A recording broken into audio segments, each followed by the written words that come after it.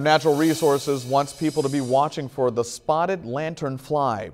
The invasive pest has now been confirmed in Elkhart, Porter, and St. Joseph counties in northern Indiana.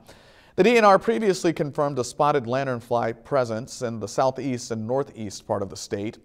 Experts are checking to see just how far spread the bugs are across the state. The pest poses a harm to fruit orchards and nurseries, as well as the logging and wine industries. They often travel by clinging to trains or vehicles. The spotted lanternfly has also been found in Illinois. Officials in both states want you to report any sightings.